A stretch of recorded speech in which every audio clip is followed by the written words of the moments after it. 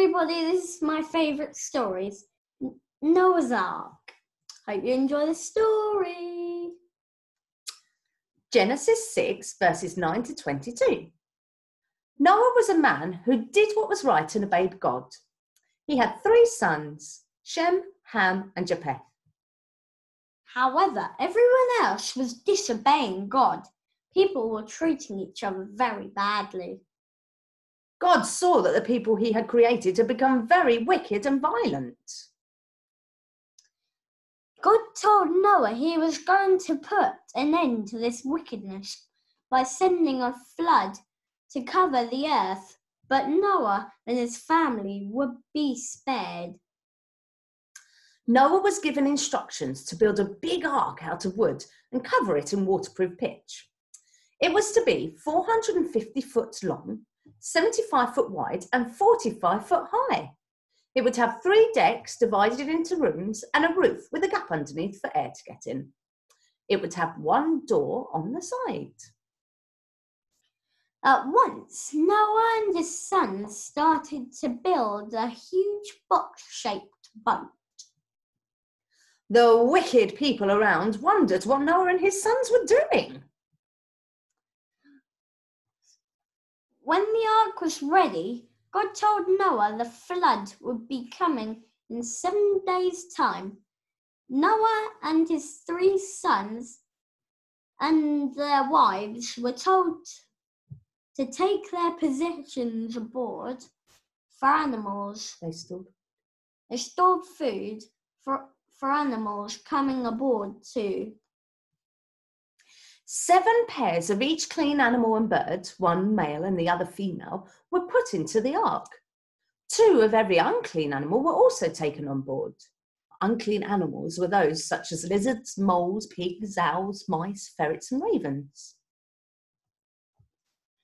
God then closed the door of the ark, and the rain began to fall for 40 days, and it rained heavily.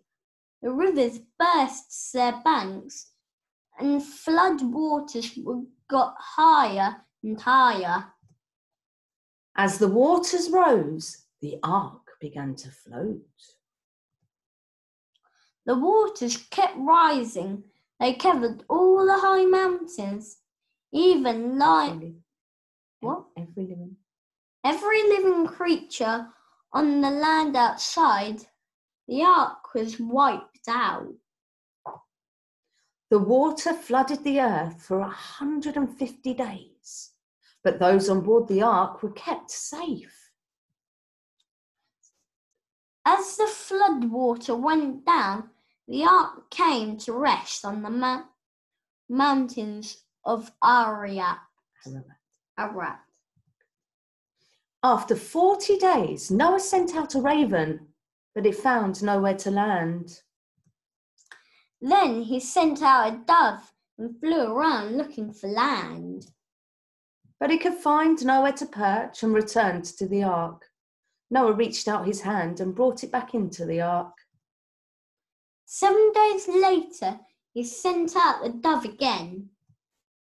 Later that evening, it returned with a freshly plucked leaf. Noah knew the water was receding. A week later, he sent out the dove a 3rd time, but it did not return. No one knew that the dove had found land. Noah removed the roof of the ark and saw the land was drying out. 2 months later, the land was dry enough for Noah, his family, and the animals to leave the ark. Noah built an altar